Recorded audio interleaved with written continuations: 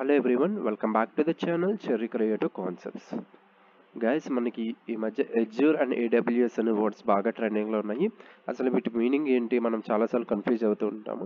అయితే Azure AWS courses ఈ రెండిట్లో ఏదో ఒకటి చేస్తే మన కెరియర్ ఏ విధంగా ఉంటుంది, ఇవన్నీ విషయాలు కూడా నేను మీతో చెప్పాలనుకుంటున్నాను. ఫస్ట్ ఈ వీడియో ఏంటంటే అసలు ఎజ్యూర్ అంటే ఏంటి, ఏడబ్ల్యూఎస్ అంటే ఏంటి, రెండు ఒకటేనా, ఏమైనా డిఫరెన్సెస్ ఉన్నాయనేది ఈ వీడియోలో నేను ఎక్స్ప్లెయిన్ చేస్తాను.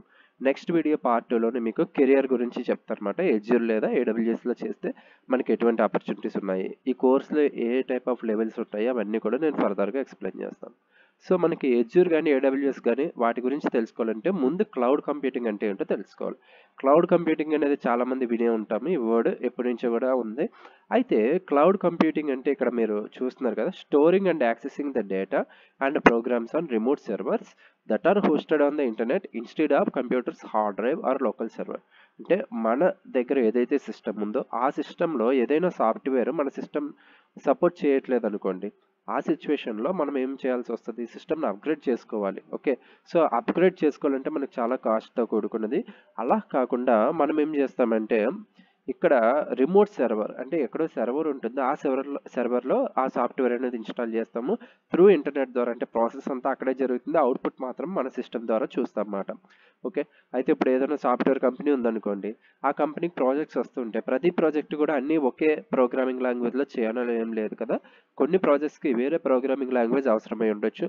అయితే అది వాళ్ళ దగ్గర ఉన్న సిస్టమ్స్ సపోర్ట్ చేయలేని సిచ్యువేషన్లో వాళ్ళు అప్గ్రేడ్ చేసుకునేవారు ఇంతకుముందు. సో కాస్ట్ అనేది చాలా ఎక్కువ అవుతుంది. అలా కాకుండా మనం ఏదైనా సిస్టమ్ని అద్దెకి తీసుకుందాం అని అనుకున్నాం అనుకోండి, అద్దెకి తీసుకోవాలంటే ఆ సిస్టమ్స్ తెచ్చి మన దగ్గర పెట్టుకోవాల్సిన అవసరం లేదు. సో ఈ కాన్సెప్ట్నే క్లౌడ్ కంప్యూటింగ్ అని మనం అనొచ్చు అన్నమాట. సర్వర్ ఎక్కడ ఉంటుంది, మనం ఏదైతే సాఫ్ట్వేర్ రన్ చేయాలనుకుంటున్నామో ఆ సాఫ్ట్వేర్ని ఆ సర్వర్లో స్టోర్ చేస్తాం. అక్కడి నుంచి మనం ఫైల్స్ అనేవి యాక్సెస్ చేసుకొని ప్రాసెస్ చేసుకొని మొత్తం అంతా కూడా అక్కడి నుంచే మన సిస్టమ్ ఏదైతే ఉందో ఇక్కడి నుంచి మనం యాక్సెస్ చేసుకుంటాం అన్నమాట. దీన్ని సింపుల్గా చెప్పాలంటే మీకు ఎనీ డెస్క్ అని ఒక యాప్ ఉంటుంది, చాలామంది తెలిసే ఉంటుంది. వేరొక వాళ్ళు ఎక్కడి నుంచో మీ కంప్యూటర్ని మానిటర్ చేస్తూ ఉంటారు కదా, ఐ మీన్ చేయాల్సిన అవసరం వచ్చినప్పుడు మనం ఎనీ డెస్క్ అనే యాప్ వాడతాం అన్నమాట. సో ఇన్ సిమిలర్ ఆ విధంగానే క్లౌడ్ కంప్యూటింగ్ కూడా మన సిస్టమ్ సపోర్ట్ చేయలేనప్పుడు మనం సర్వర్ని యూజ్ చేసుకొని మన వర్క్ అనేది చేయించుకుంటాం అన్నమాట. సో దానికి మనము రెంట్ అనేది పే చేస్తాము. అయితే ఇక్కడ మరి మైక్రోసాఫ్ట్ ఎజ్యూర్ అంటే ఏంటి, క్లౌడ్ కంప్యూటింగ్ అంటే ఏంటో మీకు తెలిసింది కదా, మైక్రోసాఫ్ట్ ఎజ్యూర్.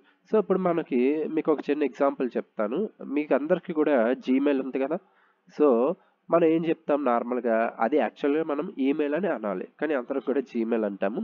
సో ఈమెయిల్ సర్వీసెస్ని ఎవరు యాక్సెస్ చేస్తున్నారు, ఐ మీన్ ఎవరు ప్రొవైడ్ చేస్తున్నారు, మనకి గూగుల్ వాళ్ళు ప్రొవైడ్ చేస్తున్నారు.